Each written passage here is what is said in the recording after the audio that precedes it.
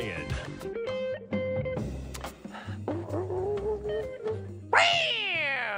Welcome, folks. This is Tom O'Brien of TFNN. We go 5 days a week. We go 7 hours a day. We go 24 hours a day on the internet at TFNN.com. Always remember, folks, if you think about, you bring about whatever you focus on grows. Hope everyone's having a great day, safe day. Make it a great night, folks. Don't make assumptions. Ask for what you want. Find the courage to ask for what you want. Others have the right to tell you yes or no, but you always have the right to ask. Everyone has, you have the right to ask, sorry about that, what they want, and you have the right to ask. Okay, let's do it again. Find the courage to ask for what you want. Others have the right to say yes or no, but you always have the right to ask. Likewise, everyone has the right to ask you for what they want, and you have the right to say yes or no. I know that card by heart. I don't know it. Market-wise, let's take a look at it out here. We have the Dow Industrials down 713, NASDAQ off 528, S&P's off 109. Gold contract up $10.50, trading at $2,483 an ounce. We have silver down 45 cents, $28.48 an ounce. Light sweet crude off $1.30, $76.61 a barrel. Notes and bonds. A 10-year note up 28 ticks, 112.22. The 30-year up a full point plus 24 ticks at 122.17 in King Dollar. King Dollar's up 305 ticks at 104.401. Euro 107.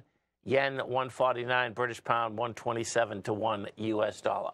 Our phone number is 877-927-6648. Give us a call, folks. Want to know what's going on in your world. So in the world of the S&Ps, let's go take a look at them here. This has been a one-way trip downtown, folks. And, you know, as I was saying a little bit earlier, let me show you this first, because you want to really understand what's going on in the world. When we were up this morning, folks, okay, I mean, see these numbers? I want you to look at the number 2 and number 3 here.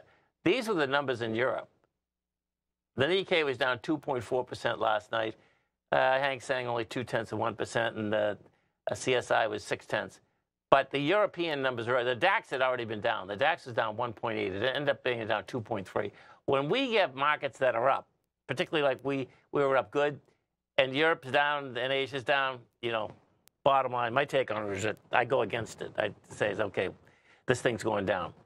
So now let's go to the E-mini. Take a look at it. Okay, so we've had a one-way trip all the way down. No bounce whatsoever. Now the real question is coming into the close, because if you can get a 0.382 bounce, you can have quite a bounce here, man. The real question is, you know, we're at 5453, and a 0.382 is 5504. So that's pretty intense compared to where we are. You're rounding it up right now. We'll see how this thing shakes out. I expect that we'll get at least to, what, 5479. That was the last little blurb we had up there. We go to the NQs.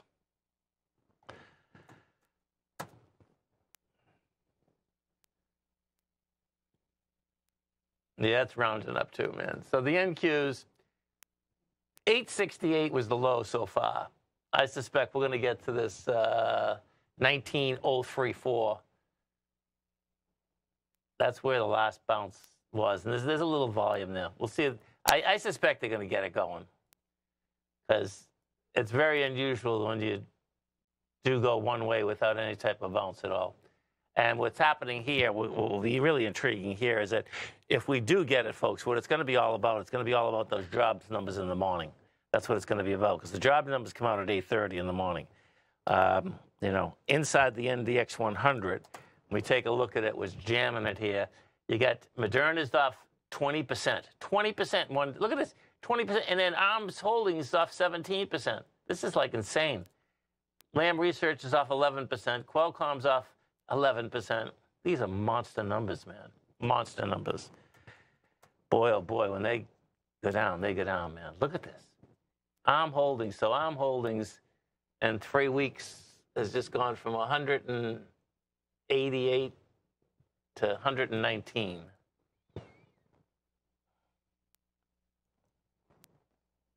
Moderna, you're going to see this thing, man.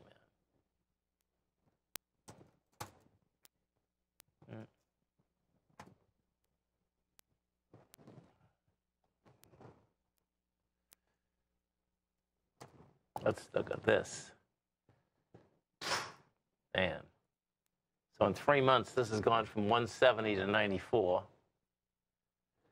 Okay, let's go into the NQs, the futures first. If they can get something going. Yeah, they're going to try to get something going here, man.